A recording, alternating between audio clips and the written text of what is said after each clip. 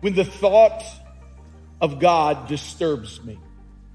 Now, the title sounds almost diabolical and even confusing, but these words were said by the psalmist David. Listen to David's cry and confusion at a real pivotal moment of his life, really a crossroad of his life. David says these words in Psalm 77, verse 3. He says, when I remember God, think about this. This is David now. When I remember God, I am disturbed. I am disturbed. The King James says, I'm troubled. When I think of God, I begin to get troubled inside of him. I truly believe that every one of us begins to face those times because of even our walk with God and even our belief in God. We have to keep in mind it doesn't always exempt us from those feelings of even feeling that we've been abandoned by God. I love the Psalms because they're human, they're raw.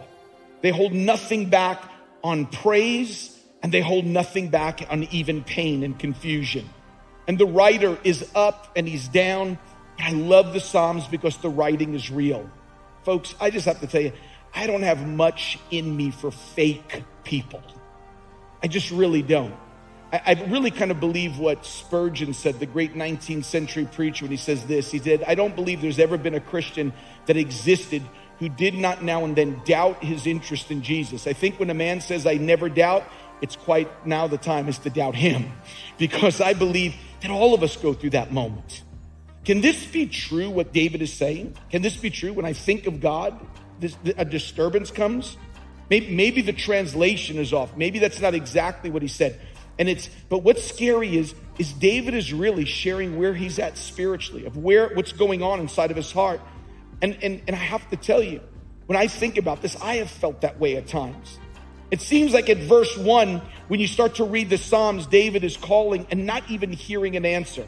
The great Christian C.S. Lewis wrote it something like this. He says, sometimes I pray and I wonder if when I'm praying, I'm posting letters to a non-existent address sometimes.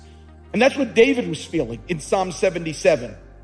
That you started to feel it to yourself that, God, where are you? Where are you in all this?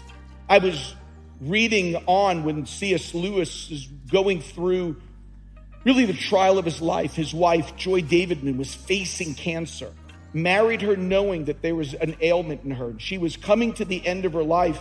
And C.S. Lewis started writing a journal called The Problem of Pain. Never meant for it to be published. And it was just his private thoughts between him and God, what it was like to go through feeling at times abandoned. Maybe what, like David was saying, the issue of, I'm disturbed, God, I'm crying out to you and I don't feel like you're answering it. In fact, he wrote in there, he said, I wish I had a screaming room just to scream at times. And really, that's what Psalm 77 is. It's David's screaming room. But listen to C.S. Lewis as he began to unburden his struggles when his wife was facing cancer and he was facing his disturbance. Listen to his words. He wrote this, not that I'm in danger of ceasing to believe in God, but the real danger is coming to believe such dreadful things about him. Look at this, folks. The conclusion I dread is not, so there is no God. What I'm afraid of is this, that God, this is what you're really like. Think of that. Think how real that is.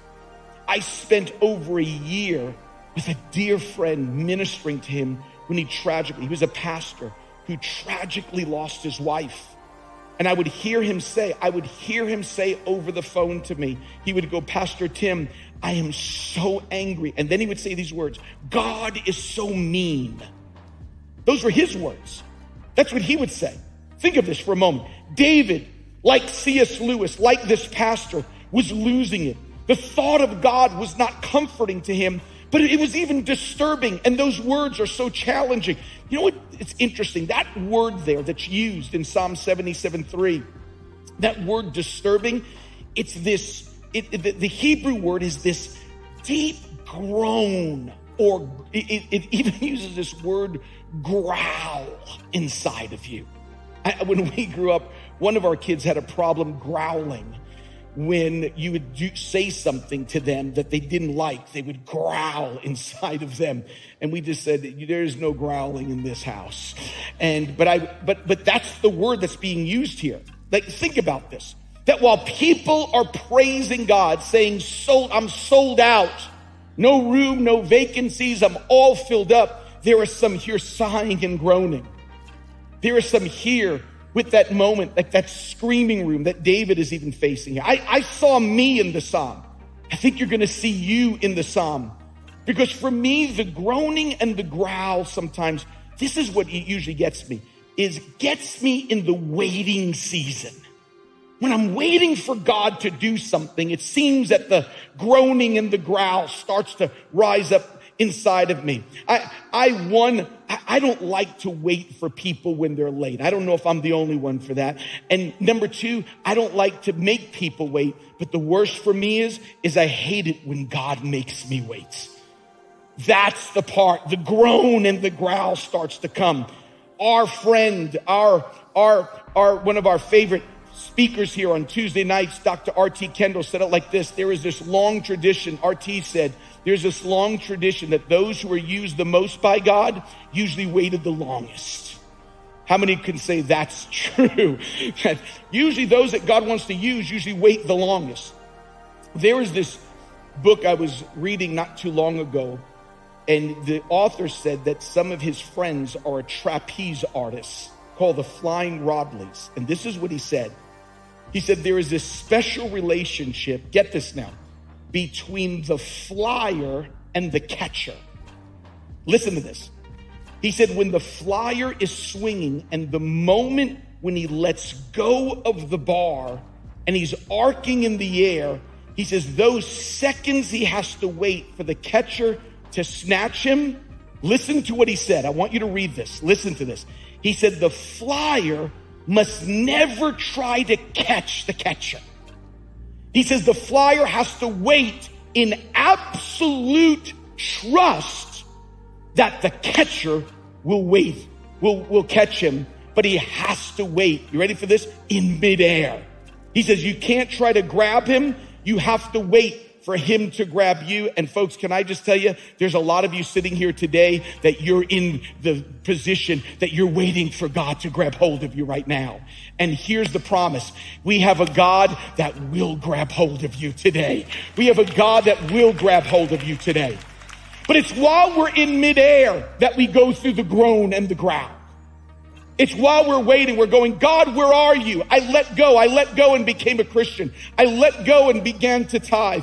I let go and I began to tell my family about Jesus. I let go and I began to be obedient to what you've asked me to do.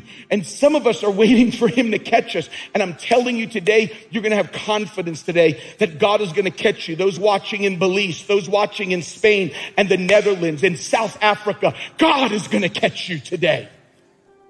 Because some of us are in that vulnerable moment that we've let go, and sometimes we don't feel the hand of God upon us. But really the challenge is, can we trust the catcher? Or can we trust God here today?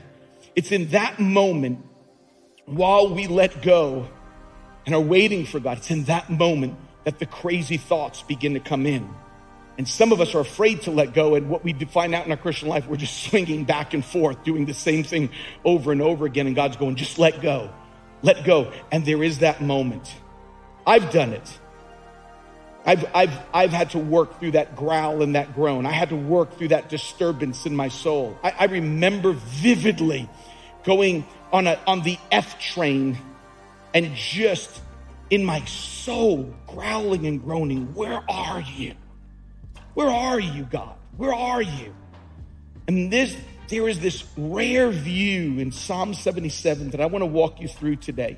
It's felt so strong in my heart that I want to walk you through how David began to process through with God this mental anguish, this moment when he's let go and he's wondering, where's the catcher?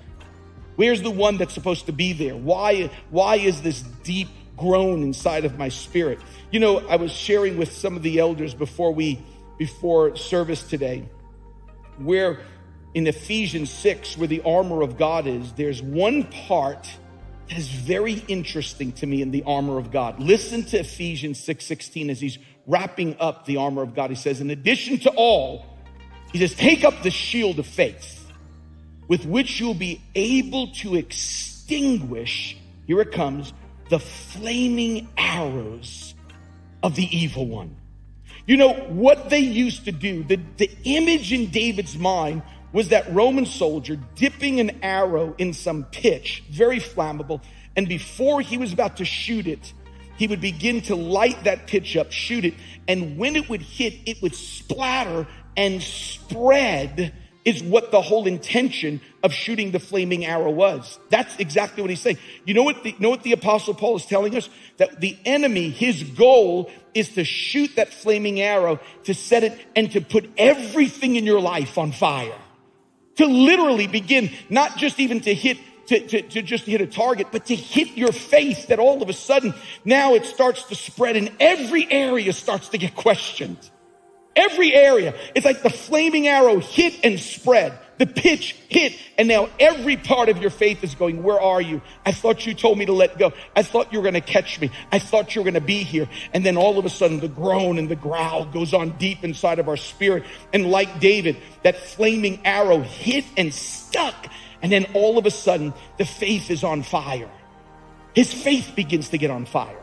And here, I want you to see what David begins to do. And I want you to count them with me as we begin to look at Psalm 77, verse 7, because David begins then to see, you start to see where the flame started to spread out. Listen to these 5 questions of what David is asking, because the flaming arrow hit and spread. And this is what he says after this groan and growl. He said, will the Lord reject forever? Question number 1. Will he never be favorable again? Question number 2.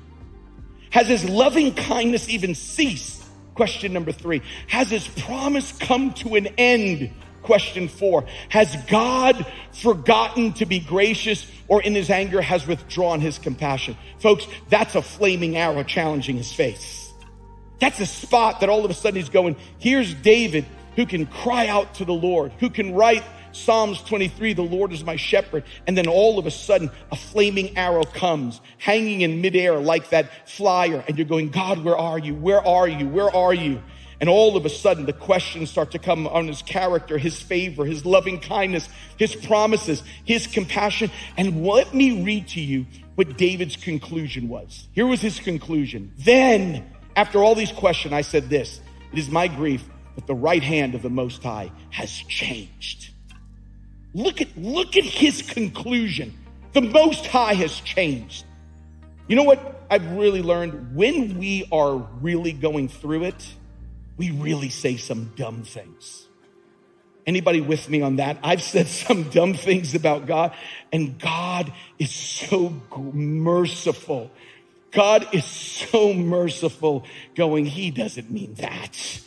When we are upset, this is David saying, God is, well, it's impossible. This is the wrong time to establish, David, what God is like. You're under attack. You're in midair. And so this is not the time. I love the way that the Message version begins to take that verse 10. Listen to what the Message says. Just my luck, I said. The high God goes out of business just the moment I need him. That's fantastic. And that's what I felt at times. I've felt like that. But here's what I started to realize. When you don't know what to do with your big questions, you'll end up with the wrong conclusions. Let me say that again. When you don't know what to do with your big questions, you're going to end up with the wrong conclusions. And so I want to help you work through that. Those that are watching on, those in person, in the balcony, on the main floor, I want to walk you through some of that. So what does David do with the groan, the growl, the disturbance inside of him? What does David do when his world is on fire and the flame is hitting every area of your life? When I was walking in today, one of our precious volunteers began just to say, just pray for me, Pastor Tim. Just pray for me. And just walk me through. She said, I just need 1 minute. Walk me through some of the areas that the enemy has just put on fire, and just saw the flame begin to spread. And we just prayed right there. And here's what I started to realize. Elizabeth Elliot said it best. She said this, faith does not eliminate questions, but faith knows where to take them. And that's what we're going to do today. We're going to take those questions. We're not afraid of questions. We're not afraid of faith beginning to face the flaming arrows. So how do you fix the groan and the growl sometimes? How do you fix the sigh that's in your spirit? How does that get fixed? You ready? Here it comes. Jot this down. Here it is. You go backwards to move forwards out of this funk. I can't believe I put funk on the screen in church. What has happened to me? I should have just said, in my mind, that's right. But sometimes it's that crazy. But in order to move forward, you've got to go backwards sometimes. And here it comes. It's these three words that David begins to move forward in. Here it comes. He says these words, I shall remember. Listen to what he says. Verse 11, after he comes to his conclusion, God has changed, and then all of a sudden, something starts in him.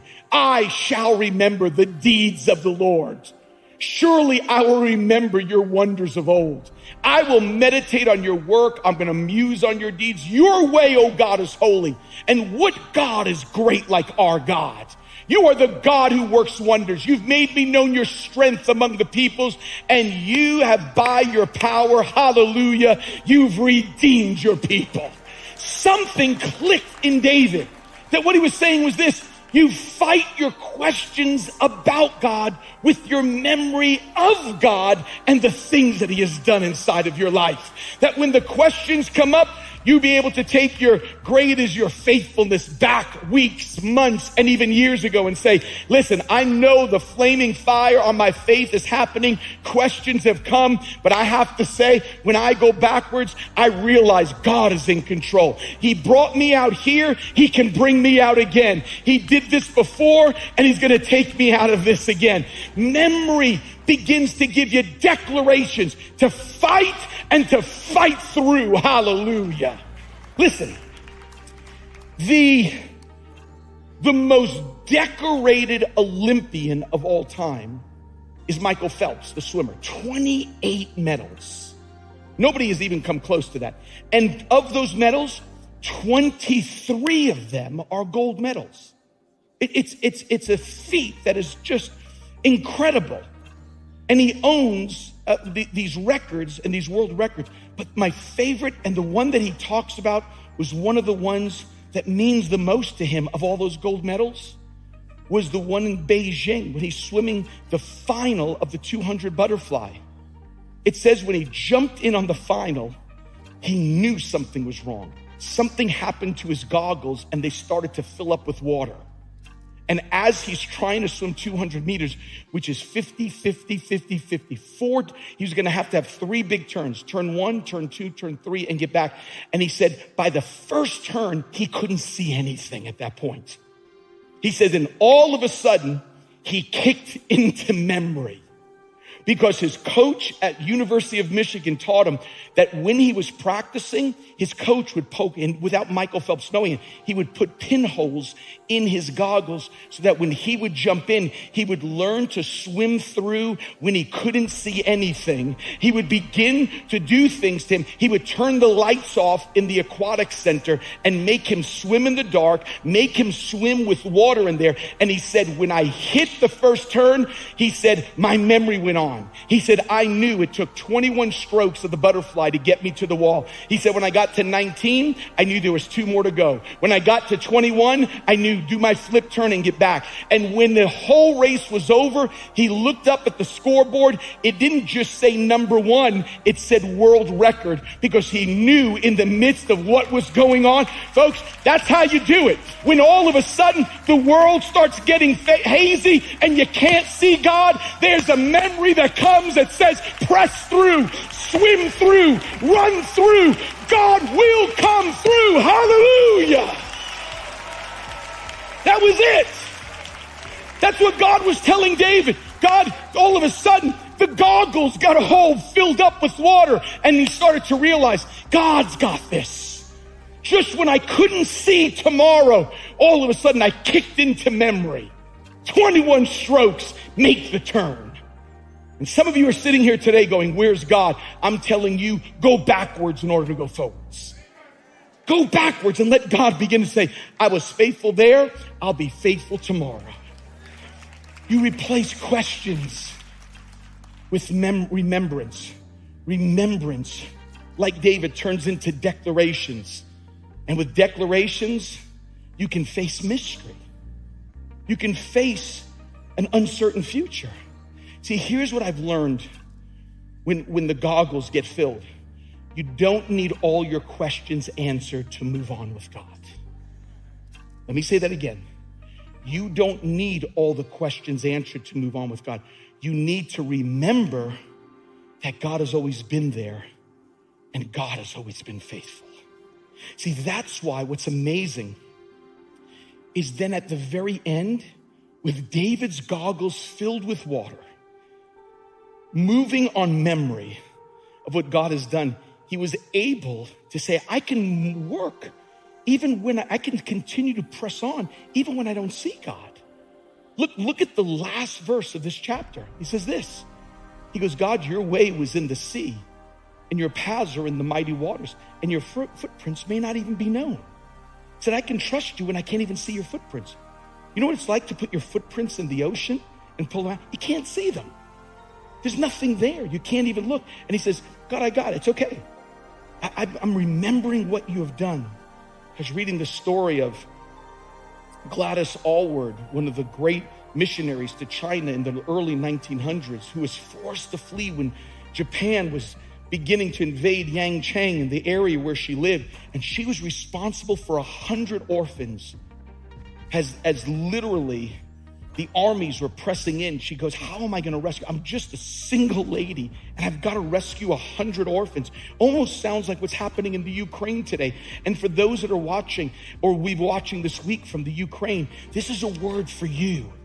This is a word for you that's maybe right in the heart of watching in Moscow or watching in Siberia and watching right there, maybe in Ukraine and Kiev or on the borders. And maybe you're moving and someone sent you the link and you're watching on a phone. And I'm telling you, and you're thinking, I can't see where to go. And I'm telling you that use the memory of what God has done in the past to bring you forward. And Gladys said, as I finally sat there with 100 orphans and a mountain in front of me that I needed to get over to safety with 100 children, and I'm sitting there, a single woman, a war is coming this way. There's a mountain this way. I've got 100 children. What am I supposed to do? And she said, during that moment, she froze like paralysis. The flaming arrow came and spread. And she goes, I don't even know if I can do this. This great woman of God. And she said, the way I moved forward was by a little 13-year-old girl. This little 13-year-old orphan came up to her, looked at her and said, Miss Gladys, she said, remember the story of Moses and how God led them through the desert. And then Gladys looked at that little girl and she says, but I'm not Moses. And the little girl said, no, you're not, but God is still God. That's how that works. And with that, 100 orphans went over that mountain because God is still God. That's why when Lewis was coming out of that whole cancer journey with his wife, he said this, he says, I know now, Lord, why you utter no answer. He says, because you yourself are the answer. Before your face questions die away, he said, what other answer would suffice? He said, you have become the answer for me. We have this arrogant thought that God answers all of our questions, and it really doesn't happen. Let me finish with this today, because let me just take you to the New Testament today of what I want to call an exclamation point man, whose exclamation points began to turn into question marks. His name is John the Baptist. His life was known from the very beginning of the ministry of Jesus. And in fact, in my Bible, twice, when Jesus walks on the scene, he screams out with exclamation point. It says, it has it in my Bible, exclamation points. You know the verse. It's John 1:29. He said, when he saw Jesus coming, he said, you know this, behold, the Lamb of God who takes away the sin of the world. Look at the end of that word world. There's a big old exclamation point there. That's in the Bible. Screaming it. Behold, the Lamb of God who takes away the sins of the world. Then later on in that chapter, he does it again. Mr. Exclamation point. He said he looked at Jesus as he came towards him and he said, behold, the Lamb of God. Here's what's amazing. Remember, real Christians will face real doubts. Real Christians are going to get hit with flaming arrows. It's going to hit and spread. And all of a sudden, John the Baptist, Mr. Exclamation point, gets an arrow. Listen to Matthew chapter 11. Now, when John, in prison, heard of the works of Christ, he sent word by his disciples and said, this is Mr. Exclamation point now. Are you the expected one? Or should we look to someone else? I'm going, John, no. You just shouted for the Lamb of God. Now you're wondering if he's the expected one or you should be looking for someone. Here's the question. Leave that verse up there for just a second. What happened to the exclamation points? What happened to this? I'm going to tell you where it all turned. It turned on two huge words. Here it is, church. Here they come.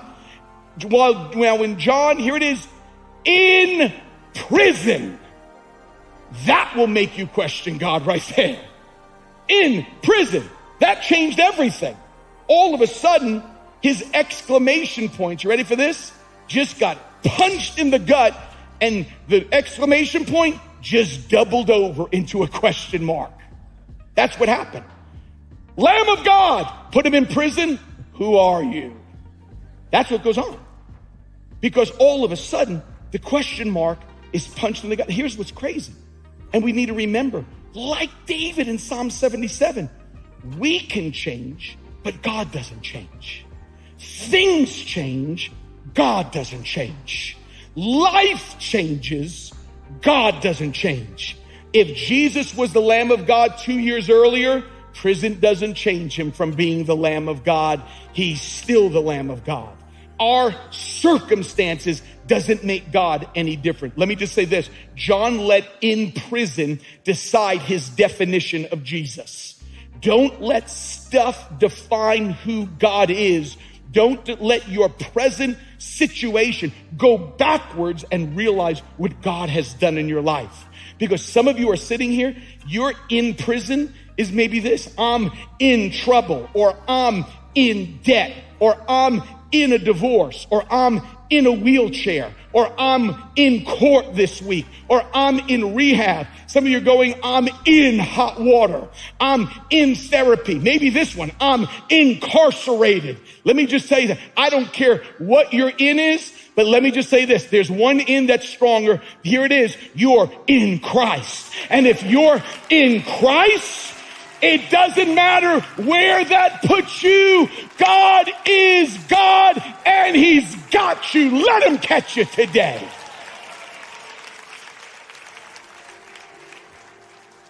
I love Jesus' response to John. He goes, go ask him if he's this expected one. Jesus is amazing. Amazing. Let me tell you what he does. He's gonna push him back. In order to go forward, John, you got to go backwards. Here he comes. Jesus answered and said, go tell John what you hear and see. The blind receive their sight. The lame walk. The lepers are cleansed. The deaf hear. The dead are raised up, and the poor have the gospel preached to him. John, if you want to deal with your questions, let's go back and see what God is already doing. And then the thing, and some of you need to hear this today. And then the part that made me emotional listening to Jesus do this. And then right after that, Jesus begins to look at the people and say this. I'm going to tell you how significant these words are. Verse 10 says, this is the one. He's talking about John the Baptist. This is the one about whom it is written, I've sent my messenger ahead of you. He's going to prepare the way. John was fulfilling a prophecy. Listen to this. And truly I say to you, among those born of women, there has not arisen anyone greater than John the Baptist. That's emotional to me. You want to know why that that catches my heart and my soul? John is in the worst condition he has ever been. And Jesus says that this condition you're in of questioning me, though you're questioning me, John, I still love you and think the best of you. Jesus is saying your most difficult moment that you're talking about me doesn't change me. Just because you doubt me, I don't doubt you. Remember this, folks. Listen, remember this. Even in your worst state, you are still dearest to God. Here's John the Baptist going, are you the expected one? Listen, if I was Jesus, I'd be going like, bro, seriously? What are you talking about? You've been with me for 2 years. Not Jesus. He literally says, Jesus gives John the highest statement after John gave the lowest statement about Jesus. Are you the expected one? And Jesus goes, there's nobody greater than John. That's not, I would have said there's no one greater than John after he called me the Lamb of God with the exclamation point. I would never say it after a question mark. Isn't that amazing? While you're sitting here today going, I don't even know if God loves me. God goes, I love you and I want to change you today. God speaks his greatest things about us when we're in our worst condition. That's how amazing God is.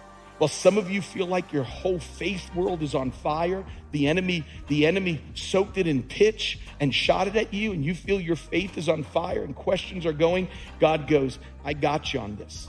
I got you on this. There is a tribe in South America that has an initiation rite. We would call it, in Judaism, we would call it like their bar mitzvah for their young men, that when they turn 12 years old, one of the things that they do is they take their 12-year-old children. The father leads their 12-year-old children into the deepest part of the Amazon jungle, and he's supposed to stay there all night by themselves. All night. The father would lead them and leave them for their dreaded night to be alone, the initiation rite, to be part of this tribe. The boy would sit in fear all night listening to the ghoulish sounds of the jungle. And when the sun was reading about this, when the sun finally rose the next morning, the boy never would sleep. And he would look just a few feet away. His father was sitting, a tree, just a few feet from him. And the boy asked, have you been there all night? He said, of course. Where would you think? Do you actually think I'd leave you there all by yourself? Even though you didn't see me, I was there the whole night for you.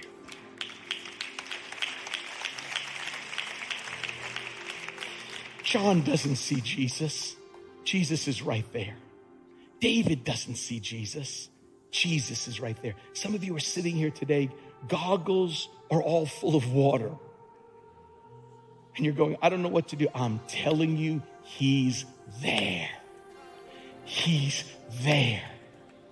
Spain, he's there. Georgia, he's there. Virgin Islands, he's there. Belize, he's there. Indonesia, Swaziland, he's there. He's there for you. South Africa, Jesus is there for you. Nigeria, he's there. At your worst, God thinks the best about you. He loves you. He wants a relationship with you. And that can happen today. That can happen today. Some of you thought he was distant and he's been there the whole time. You being here, you watching online, you being here in person on 51st and Broadway, or you somehow realizing that I'm going to watch this service. I'm telling you, in the midst of the groan, the growl, the disturbance, the flaming, the fire questions, the soul that is on fire from the questions, all of that stuff, God goes, I can handle all of it. And God today just wants to simply come and change you from the inside out. You don't have to know every question in order to walk with God. You just have to know that there's a God that wants to walk with you today. And he wants to walk with you today. He wants to walk with you in relationship. And if you want to walk hand in hand with God, God calls that new relationship being born again. That's what that's called. For those that are believers, for those that are born again here, this is your moment to pray. This is your moment that people would begin to understand that there are people here that have been able to walk through and by memory to go, God has been faithful. And there's some that are sitting here and some that are watching that have never known all that God has been doing for you to get you to this point right now. And this is such a critical point because I want you to hear this. God just doesn't want to walk you through life. He wants to walk you through life all the way into eternity. That's what he wants to do. This is not a God just for the time that you're alive. This is a God that walks you right into forever. That's what he's come to do. And today that can happen. Today that can happen. That new relationship that Jesus talks about, he talks about it being a second birth. In fact, the phrase that Jesus uses that he's calling all of us to live by, he calls the phrase being born again. He said, if you want to walk hand in hand with me through life and into forever, Jesus said, no man can see the kingdom of heaven. That's forever, unless they're born again. Jesus said, just that new relationship can happen right here. It can happen right now. It can happen to anyone that's in this place right now. Those that are watching online, you don't have to be in this building. You can respond right now. Pastor Tim, how do I do that? How do I get this new relationship with God? Jesus uses this term born again. Let me tell you why that's significant. He was saying, just as all of us have had a first birth physically, many in a hospital, said the second birth is something that's done spiritually. This is where God comes and lives inside of us. This is where God changes us from the inside out. Doesn't mean every question is answered. It doesn't mean every problem is solved, but I'm telling you this, but you have God that walks with you now. You have a God that walks hand in hand. That means in the worst of nights, when you hear those sounds, when the past seems to come, when daylight comes, there's joy in the morning. You can look right across, and he's been there the whole time. The whole time. Well, Pastor Tim, how does that happen? How do I have that kind of relationship with God? I thought, well, if I come to church, I could do this. I thought being here in the building for this time that I have a relationship with God, or because I have a label on me, because I'm a Muslim, or because I'm a Baptist, or because I'm a Jew, or because I'm a Methodist or a Catholic, that I've got this relationship with God. Those are labels. That's not what Jesus said. Jesus said this is a new relationship. It's called being born again. It's where God is birthed. It's not you being in here. It's God getting inside of you. That's the new relationship. How does that happen, Pastor Tim? Well, let's break it down to this simplicity. It's A, B, and C. Those three letters we always say is elementary school. Those three letters correspond to three different words. A, admitting. This is how God begins to get birthed inside of us. A, it's admitting that I'm a sinner. It's when I get honest with God, that all of us have a condition that keeps us from God, and the condition is called sin. I can't fix that distance between me and God. There's not a promise I can make. There's not a program I can go to. There's not a priest that can fix it, a pastor, a church, a religion. None of us. We need help to fix this. We're all broken on the inside. I'm broken on the inside. The diagnosis is sin, and it simply calls for admission that I'm a sinner, admitting that I'm a sinner. Not mistakers in need of correction, sinners in need of a Savior. I don't need a second chance. I need a second birth. Well, Pastor Tim, how does that happen? That's the B word, believe. Believe that God sent his son to fix what I couldn't fix on my own. If we could fix ourselves, think about this. And God putting his son through the suffering that he went through on the cross wouldn't even make sense. If God sent his son to die on the cross, go through that suffering, and then says to everyone in this room, everyone that's online, hey, you got to be good to get to heaven. You got to do this. You got to be a good person. You can't hurt anybody. You can't kill anybody. You got to get water baptized and eat communion and do all this. Those are all great things, but that's not what Jesus said. It's by believing that God sent his son, think about this, to become my sin bearer, to pay the penalty for my sin. I couldn't pay. That's the song you sang, that last song that Emily led us in, about the blood being applied, him dying the death I should have died, living the life I couldn't live, and giving me a reward, giving you a reward, heaven and forgiveness that none of us deserved. And finally, confessing Jesus as Lord. That's a big thing. Confess as Lord, Romans 10:9 and 10. Pastor Tim, what does that mean? That word Lord is what changes it from a religion to a relationship. When Jesus is Lord, he is not interested in just meeting with you 90 minutes every single Sunday. When Jesus is Lord, he will walk with you every single day of your life. Jesus did not come to get you to sit in a chair on Sundays. Jesus came, he wants to walk with you every day of your life. Jesus didn't raise from the dead so he can just get your attention on Sundays. He wants to talk to you on Mondays, Tuesdays, Wednesdays, Thursdays, Fridays. That's why Christianity is not coming to a place. Christianity is coming to a person, and that person is Jesus. Today, that can happen to you, whether you're online or in person. I want everyone, for these next few minutes, most important thing that can happen here today, I want you to close your eyes and bow your head just for a moment here today. We're going to sing one more song. We're going to rejoice today. We're going to thank God for what he's done today. But some of you are sitting here today with the groan and the growl. Some of you have come to conclusions about God, but something today, come to conclusions about God that aren't right. But something today says, wait, no. God is real. God loves you. He's been there sitting by that tree all night long. In the darkest of night, he's there. He's there. He's there for you. And that's why today, this is going to be such an important moment. Those that are watching from Barcelona or the Philippines, those in Finland and France and Belgium, and those right here on 51st and Broadway, this is a moment that literally is life-changing. It's the most important question. Have you been born again? That's the relationship of hand in hand. God walking through, even when the goggles are filled, the flaming arrows have hit. The questions are multiplying. The conclusions are faulty, but you end up remembering God is with me. God is here. God loves me. That God would speak to you in your biggest doubting season, like John the Baptist, and say to you, think of this for just a moment. At John's lowest point, Jesus spoke the greatest thing to him.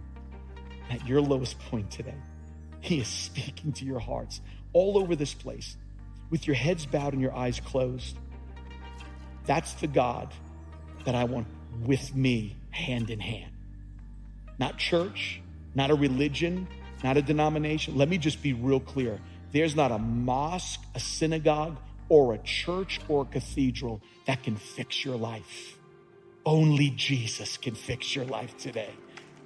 And I'm telling you, there's nothing special about this building, but there's something hugely magnificent about Jesus today. And he loves you. And if you're sitting here today, I don't care whether you're a student at Fordham or NYU. I don't care if you make a whole boatload of money down on Wall Street. I don't care what sports team you play for, and I don't care what theater you act in. I don't care if you're an ambassador at the UN or you live in the projects in Brooklyn. Let me just tell you, we all need Jesus. And that can happen today. With every head bowed and every eye closed. We still have protocol for some COVID parts that we're going to be lessening up in the weeks and months to come. But if you're here today and just say, Pastor Tim, I want to start a journey with God today. I want to be born again. Because I'm going to pray a born again prayer. And when I pray this prayer, we're all praying together. But if you say, Pastor Tim, I want that. I want to be born again today. Balcony, main floor, online, we're going to challenge you. And you go, when you pray that prayer, would you put me in that prayer? And if that's you, I'm not going to make you stand. And right now, I'm not even going to make you walk forward. But I am going to ask you to do this with every head bowed and every eye closed. If you want to make a decision and go, I come to God, my lowest point, my questions, my flaming question, my multiplication of questions. I'm coming to God with my goggles filled with water. But today, I want to be part of that prayer. I want to start a journey with God today. I want to be born again. Pastor Tim, when you pray that prayer, would you put me in there without any hesitation? If that's you, balcony, main floor, I want you to raise your hand right now. Say, put me in that prayer. Hold your hands up high because I want to make sure I see every hand that's up. Hold it up as high as you can because I want to make sure I count and see every hand. There's 1, 2, 3. Keep them up. 4. Keep them up. I want to see 5, 6. Got you in the back. 7, 8. I want to make sure I see every hand. 8, 9. Thank God. 10, 11, 12. Balcony. 13 all the way in the back. Thank you. 14. Keep them up. 15, 16, 17, 18, 19, 20, 21, 22. Anybody else? I just want to make sure I don't miss anybody else. Got you over 23, 24. Thank God for every single one of you. You can put your hands down. Got you over there. 24. Thank you so much. Those online, if you are wanting to make that decision, just type in decided right on that text line. Come on. Can we all pray this together with every one of, all of us say these words together. Come on. Let's say this together. Dear Lord Jesus, I believe you're the Son of God. I believe that on the cross, you took my sin, my shame, and my guilt, and you died for it. You faced hell for me so I wouldn't have to go. You rose from the dead to give me a place in heaven, a purpose on earth, and a relationship with your Father. Today, Lord Jesus, I turn from my sin to be born again. Now, we like to say this part loud. Come on, folks. Say this with me. God is my Father. Jesus is my Savior. The Holy Spirit is my helper. And heaven is my home. In Jesus' name. Come on, can we put our hands together and thank God?